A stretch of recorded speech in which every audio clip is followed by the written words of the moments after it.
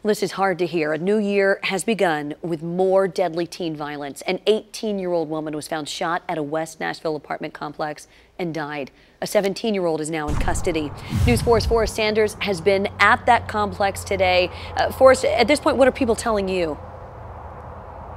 Well, police have just told us that it was the suspect who made the call and then waited for police. Now, they say his story didn't match what surveillance video showed, and they believe he hid the gun after the shooting. As more details come up, the big concern for some is this continued teen violence. My heart is saddened. It's just tragic coming into this new year, picking up where we left off in 2018. You can always be something greater.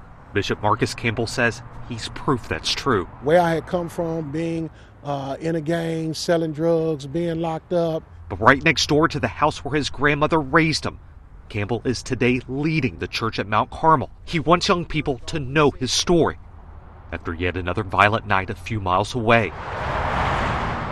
Metro Police say 18-year-old Daniela Medina was found shot inside a car in the parking lot of the Rolling Hills Apartments. Medina died on the way to the hospital, and 17-year-old Osmar Miranda Porras has been charged with the murder. We need to figure out a way how to keep guns out of the hands of our youth. Campbell's already part of that fight. The church is doing character-building mentorship programs, including Gentlemen Not Gangsters, and growing in faith together. It's poverty, it's mental health, it's parenting. Campbell just wants this building, the one right next to his grandmother's old house, to be a refuge to young people and stop yet another violent night. We're to be known by love, but we're also going to be a voice of hope in the community.